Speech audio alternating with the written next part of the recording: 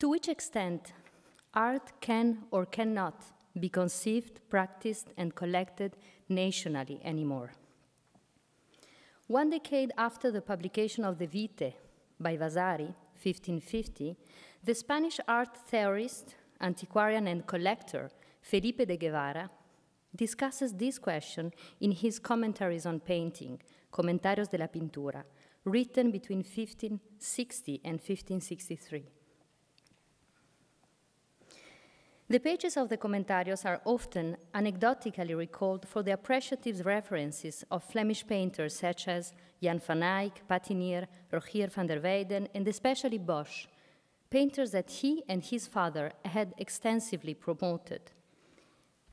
Diego, the father, honored the famous Arnolfini portrait, and Felipe was one of the major collectors of Patinier's land and seascapes, paintings that will later end in Philip II's own collection. This artistic treaty, nonetheless, is a milestone for our present debate and for reasons that go beyond these anecdotic presences. Dedicated to Philip II in his first years of governance, and just before the building of the Escorial began, the very content of the Commentaries on Painting has often been overlooked as a mimicking impulse of a non-Italian author to defend the Vasarian principles as that of the imitation of nature in the desolating landscape of Spanish peninsular painting. The author, nonetheless, the author has also been condemned for offering unusable recipes for artists and chimerical proposals, such as the invention of oil painting by the Greeks. But the Commentarios are, in fact, not only an artistic treaty, but a political program. Felipe de Guevara writes as a kind of consular to the king. He was gentilhombre de boca, literally gentleman of mouth of the royal court, as to say he was part of the royal meals, religious processions, and other solemnities. Hierarchically, he was close to the king. Even if in a diplomatic way, though, he addresses to Philip II a series of principles on which he has to ground his own governance. The beginning and the end of the treaty are revelatory of this program. The dedicatory to Philip II starts recalling how Alexander the Great, in the moments that he had in excess to his military occupations, spent time with Apelles, here both the painter and the art of painting. The reasons, Guevara states, is that parecele poco un mundo para conquistar, as to say, to conquer a world was not enough for him.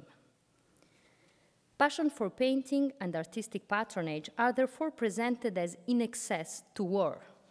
It is a non-military conquest that really characterizes and fulfills the ruler. The dedicatory goes on with other examples that confirms how even the most avid conquerors kept an autonomous pace that he calls the afición para la pintura, a fondness for painting, as the real inner conquest that distinguished their grandeur.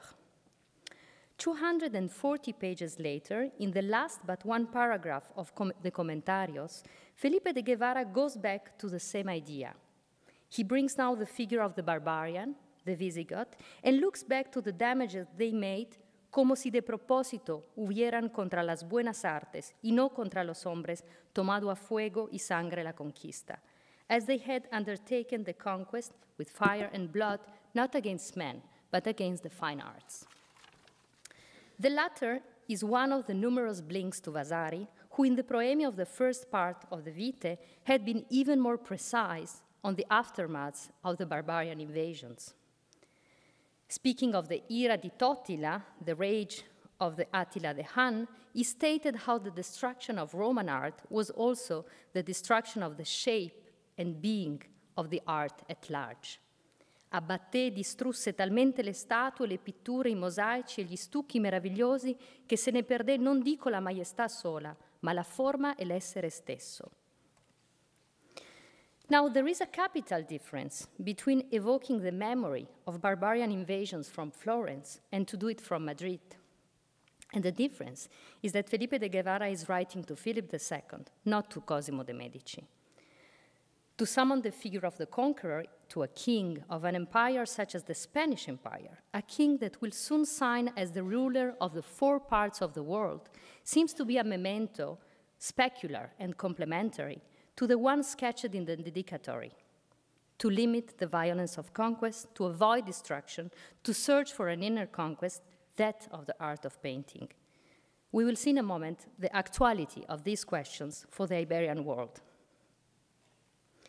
Another radical difference is that if for Vasari the Italian Renaissance started again with Cimabue, for Felipe de Guevara there is almost no Spanish painter that could be called as such.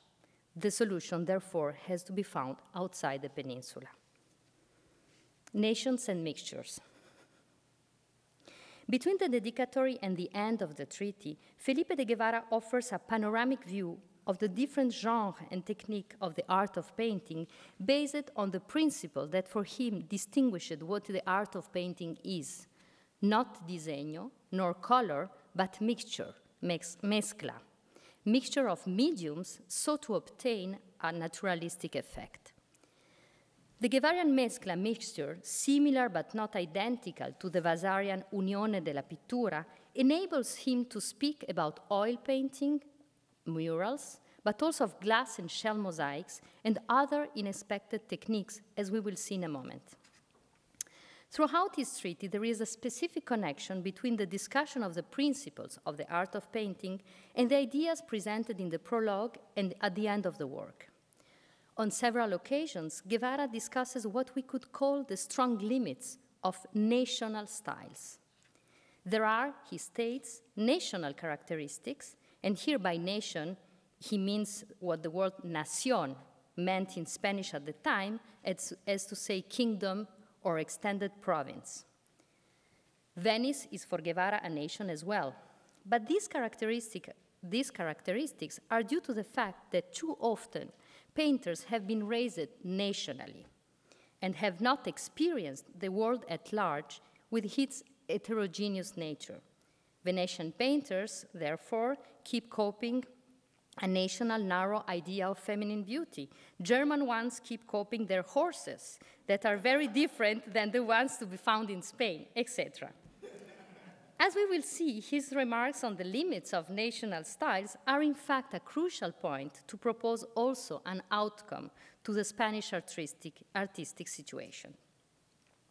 Born in Brussels, once he settled in Spain, Guevara did not travel so much outside the peninsula.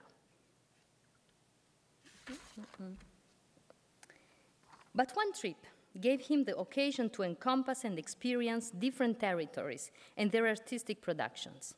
In 1533, he took part to the Spanish expedition to Tunis, and the Flemish painter Jan Cornelis Vermeyen portrays him on his side in the famous cartoons of the Battle of Tunis today in Vienna. Guevara will refer to this major episode of his life in the Comentarios while recalling the itinerary back from North Africa to Spain via Spanish Italy. The south of Italy was also under the Spanish crown at the time. He will visit Sicily and Naples, Puglia and Calabria. We read here interesting remarks on the Byzantine mosaics of the Palatine Chapel in Palermo and Monreale.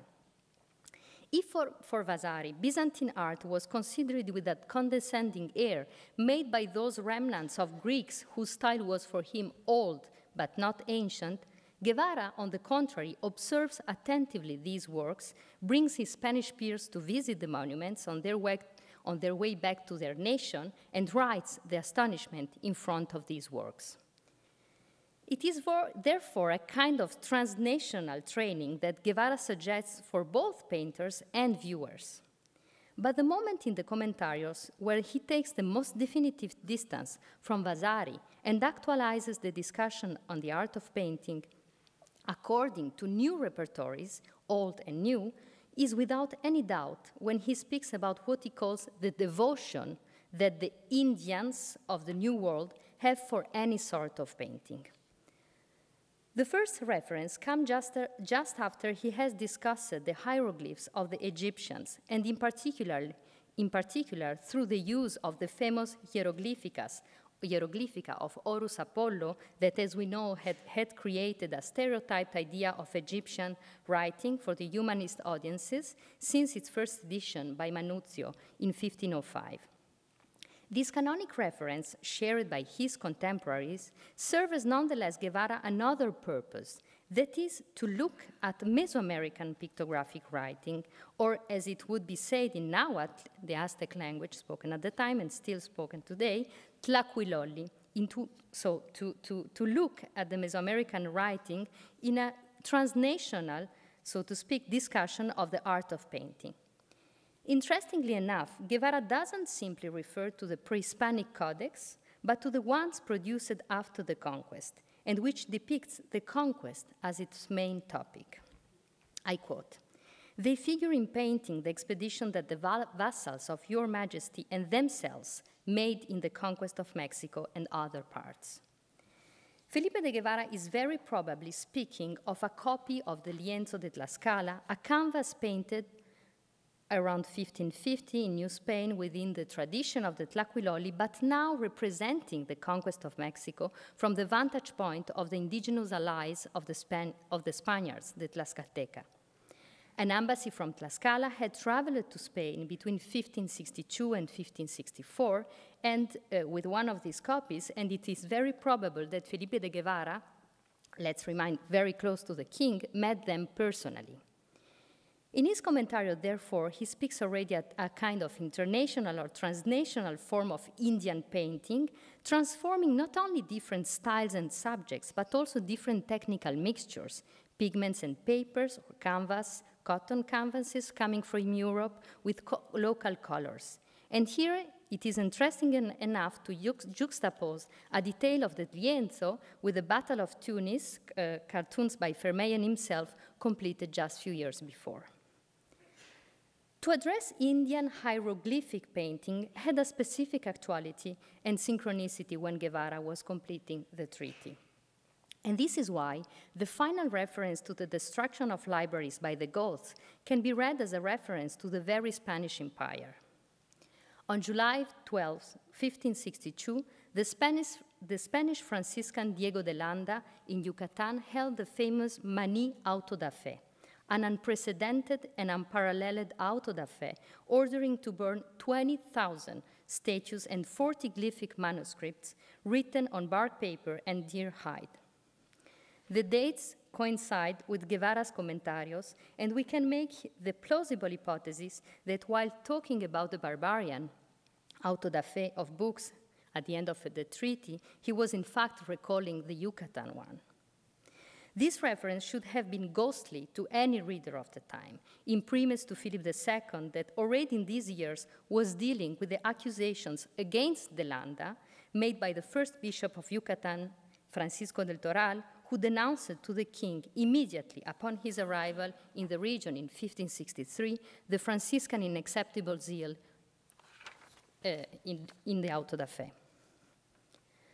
Along with the criticism toward a pure national style, the appreciation of Byzantine aesthetics, and the inclusion of the art of Egyptians and Mesoamerican hieroglyphs, both pre- and post-conquest, the other major opening of the Vasarian canon in Guevara's Comentarios appears when he recalls one of the artistic practices the artistic practices the most appreciated in the European courts, and especially by Philip II, or later by Rudolf II, as it is the case of this wonderful Virgin Dolorosa that is today at the Schatzkammer, but comes from the Rudolf II collection.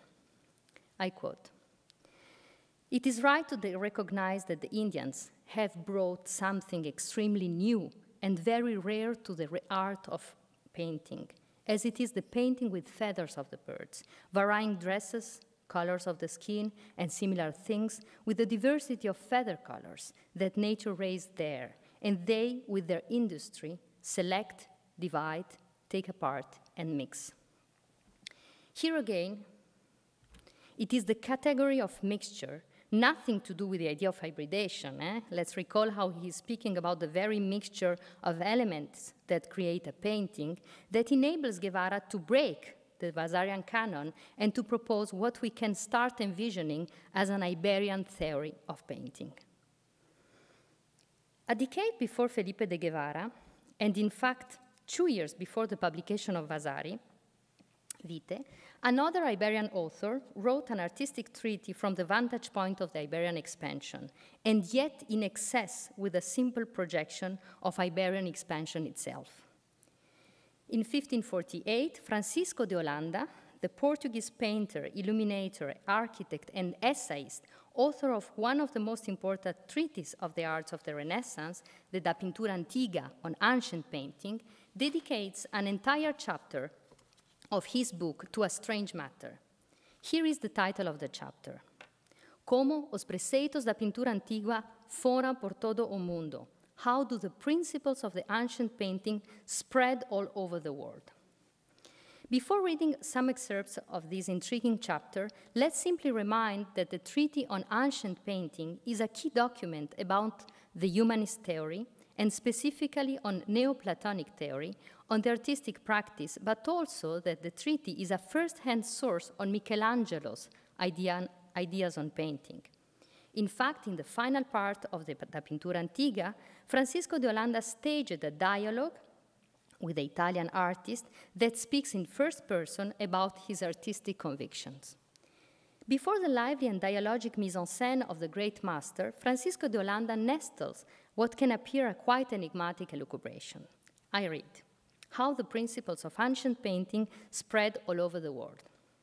What I see in the past and that I feel worth reminding, and that I would not believe if I did not have experienced it, is that those same principles that the ancient masters did consider the right ones and had approved in the art of painting and sculpting, those same principles have been spread between the human beings so they fill now the entire world. He will follow us at the end of the chapter.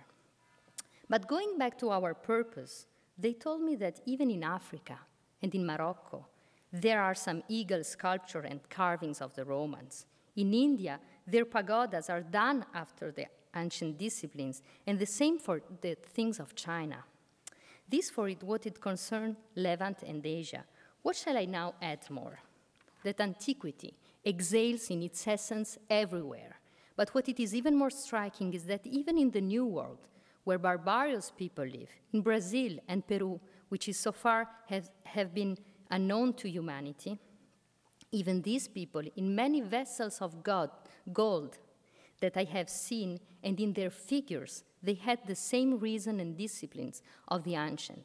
And in this evidence, there is no secondary argument that those people have been in other times civilized, and that the principle of ancient painting have already been sown all over the world up to the antipode. This is an incredible statement. Let's go back. Let's go back to the structure of the treaty. Having first explained what he means by ancient, explaining that ancient and old are not synonyms at all, this, as we have seen, it would reappear in the Vita of Vasari, but 2 years after, and scholars have even proposed that, in fact, it is Vasari that, in this case, enter in dialogue with Francisco de Holanda. And after having introduced to the readers to the idea of prisca pictura, painting of the origins, Francisco de Holanda has had mercilessly got square with Portuguese school, whose only painter to be considered worthy of memory is for him Nuno Gonçalves and his panel of the San Vicente. So it's a very similar situation than in Felipe de Guevara. There are no Spanish and Portuguese painters. The writer will then designate the principles of the ancient painting, such as invention, physiognomy, ornamentation, and disegno. But before naming these principles, and just after that national judgment, in short that Portugal has almost no painter, the Portuguese writer opens up the lens of his appreciations to territories directly touched by the Portuguese and the Spanish expansion throughout the world: Africa, Morocco, India, China, Brazil, and Peru. He mentions, for instance, some intriguing vasos de oro, golden vessels from Peru that could very probably be the famous golden acuillas. As in the case of Indian painted books mentioned by Guevara, which in fact were already made after the conquest, or feather paintings with Christian iconography, acuillas, golden vessels, were still produced in the Andes after the arrival of the Spaniards. Still in 1622, 7 pairs of silver acuillas with decorations such as the European lion motifs were part of the Atocha galleon that arrived on the coast of Florida. They also incorporated motifs such as the basilisk that in fact could even originate in the Horus Apollos hieroglyphica. So here we have an interesting return of the hieroglyphica. And here I refer to the work of Tom Cummings for these informations. Now, so the point here is that both Guevara and Holanda are already referring to objects never seen before, neither in America nor in Europe. To go back to Holanda, what it is interesting here is that within this canonical treaty on the arts of the Renaissance, the author includes a chapter that it is at the same time a perfect example of his Neoplatonic vision of the artistic activity, but also an incredible enrichment of this Neoplatonic theory itself. In fact, the author has defined the ancient painting as prisca pictura, where prisca, within a Ficinian vocabulary, means of the origins, of divine origins, universal in space and time. Sometimes something that has been known and then forgotten, and that need to be rediscovered in order to become new. In this sense, the relationship between the ancient and the new are strictly intertwined. And this is why the New World plays a key role in the argumentation of Francisco de Holanda. In another masterwork of the same author, Francisco de Holanda, the Aetatibus Mundi Imagines, Images of the Ages of the World, a painted manuscript, Holanda depicts the 4th day of the creation. The world now includes America, and we can see Brazil there. This image is a perfect illustration of what Silvia de Zwarte, the authority in the study of Francisco de Holanda, has called the fusion of the classic antiquity and the new idea of the world. In this sense, antiquity is paradoxically the category Holanda uses to see the new worlds, and the novelty of these spaces is in an equally paradoxically situation what enables the concept of antiquity to be newly found and fixed up to the antipodes. Iberian expansion and artistic literature. While Guevara and Holanda think about how, theoretically, expand the theory of painting toward the new territories of the Iberian expansion, other authors from New Spain, Peru, but also Goa, or Japan, or the Philippines, or China, are confronted with the novelty of these objects, monuments, and things, and very concretely with their local terminologies. Guevara borrowed the term hieroglyphs to in fact speak of the art of tlacuilolli, whose better translation from Nahuatl is the act of putting something on a surface. Term that in fact points to the art of painting as a positioning of contents onto a plain surface. He also refers to the art of feather painting, while the Nahuatl term would be amantecayotl, whose precise etymology would bring us to the mythical original space that these artists occupied within the city of Tenochtitlan, namely Amatlan.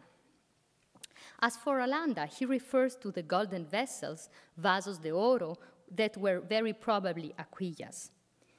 These terms were already circulating in vocabularies and in the texts of numerous authors, not only Spanish and Portuguese, but also Nahuatl, Quechua, etc. Let's only take the case of in fact, it was this. Let's only take the case of the Nahuatl vocabulary published by the Franciscan Alonso de Morina in 1555, where the words tlacuilolli and amantecayotl appear, along with other intriguing terms to designate, for instance, representation. Nonetheless, it would be an illusion to think that the Nahuatl or the Quechua terms preserve more a kind of pure indigenous aesthetics, since these words are already addressing new objects as well. Because painting and antiquity, mixture and sewing are also terminologies as rich as tlacuilolli, amantecayotl, or aquilla. And this for the reason that painting, antiquity, mixture, or sewing are terminologies that are transformed by these new objects. To speak of an aquilla in terms of art of painting is to expand the latter concept, to urge the idea of painting and diseño, according to Holanda's meaning, to think the novelty of these things. The same is to speak about feather painting, where Nahuatl say amantecayotl, or to say painting, where Nahuatl would say tlacuilolli. Guevara had already stated it. Indians have brought something new to the art of painting. This is the feather painting. And on the other side, the combination of these terminologies speak about the transformation of the objects itself. This same dynamic happened, let's say, on a global scale. We could recall the case of the word fetizo for Africa, fetish, and of course I suggest to read the wonderful articles by Pietz that demonstrate that fetizo is a new word that is born in this context, or semilles for Hispaniola. The idea here is that, in fact, these terms already speak about a transformation, and here it's a scoop. I think that semille, it is, in fact, less a Taino word than very probably already a word that has a very similar case than in fetizo. That could be already a word that is born, that is as mestizo as this Afro-Taino object, but this is to be demonstrated still. The point here is that these terms not only entered in the vocabularies of the missionaries, but entered in contact with other terminologies, such as idolatry, but also antiquity and painting. So the point here that this text, that I consider another kind of artistic literature of the Renaissance, written outside the Schlosserian canon, is an artistic theory that it is written in the wake of one of the global turns, as to say, the Iberian opening of the world, where Vasarian canon and Albertian principles are put under pressure of this opening.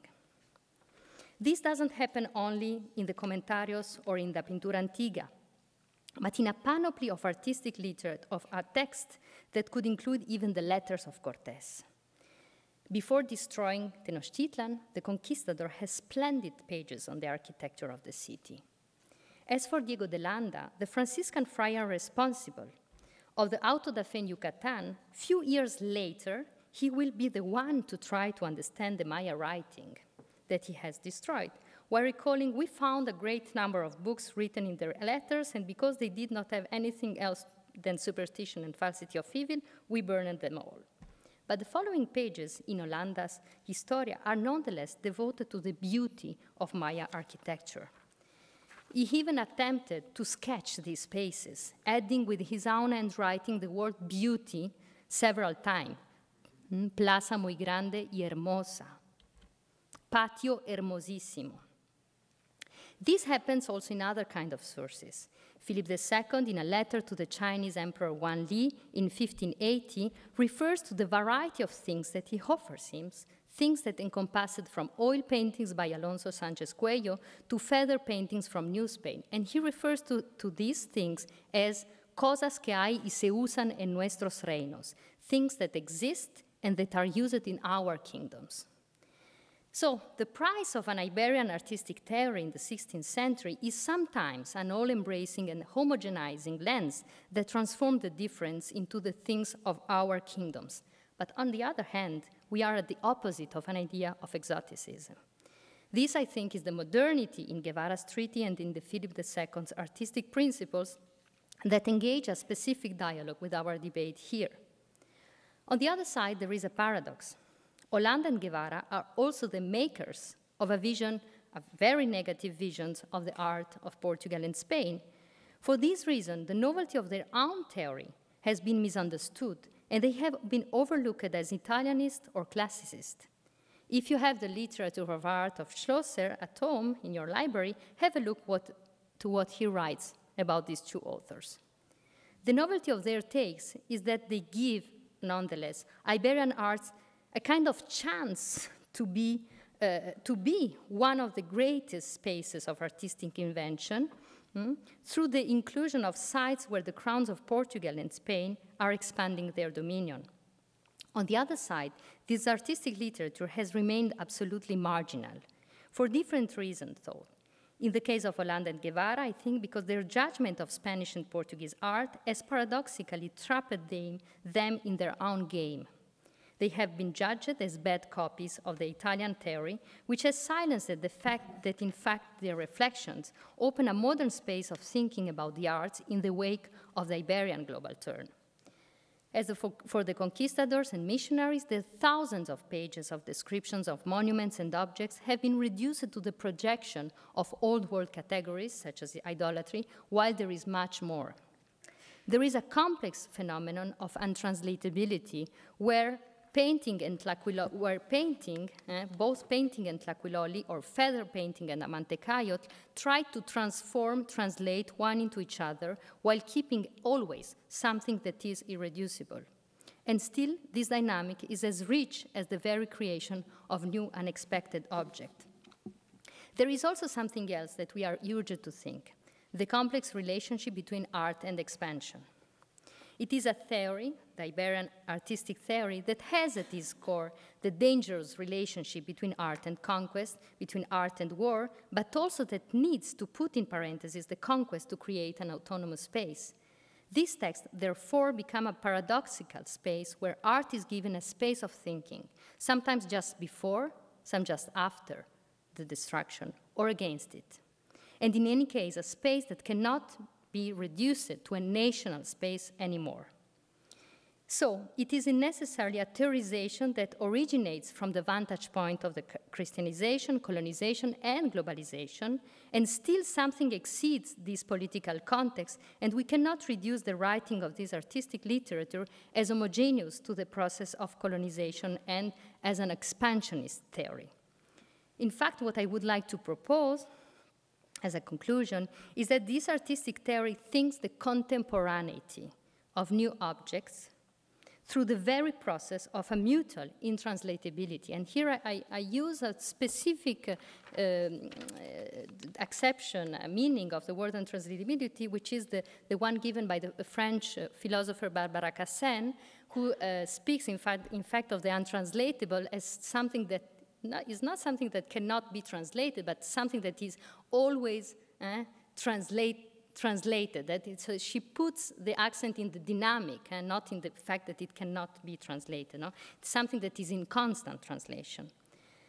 So tlacuilolli can be translated as painting in 16th century, and amantecayot can be translated as feather painting, only if the other way around is also true, so that the art of painting in 16th century means somehow tlacuilolli as well.